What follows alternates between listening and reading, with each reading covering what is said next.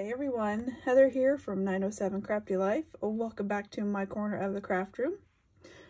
So today I thought I'd jump on real quick and do a little card share for the collaboration I'm joining, which is the All Things Sweet, which is hosted by the Crafting Shed Davies.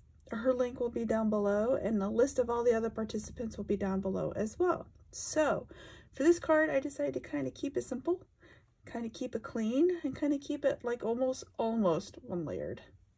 So I decided to try to do some like masking is my goal was. So for the paper, I use this Joy Parade, which is by Fancy Pants. I've had this in my stash forever. It's from 2016. So I enjoyed pulling that because there's a lot of fun colors in there. And then for the stamp set, I used this 2 scoops.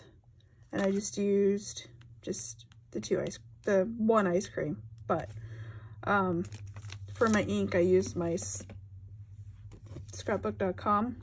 I used the pink family, as well as the tan and the wood family. And that's how I came up with that. And then all I did was just add some glue and some loose glitter, backed it on some black cardstock, threw on the colored paper, done. It was easy, it was fun, actually. It was kind of a breath of fresh air when you're busy creating, and sometimes you just want something real simple. So, and then I just used the sentiment here as this happy birthday sweet thing. And then on the inside I did, if you were ice cream, you would be my favorite flavor.